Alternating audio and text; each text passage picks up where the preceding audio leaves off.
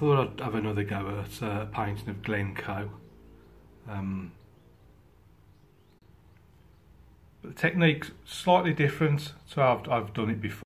This time I used the height brush just to block in the sort of main shapes and colours, and then just used a small flat to do all the dark tones, just try and match it against the reference photograph rather. And then just use the card just to scrape in a little bit of detail on the mountains.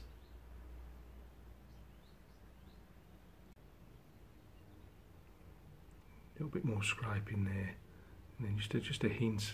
Try to keep it subtle, just create that sort of textured mountain look. And then just focused on the light coming across, contrasting against the shadows from the mountains right to the foreground.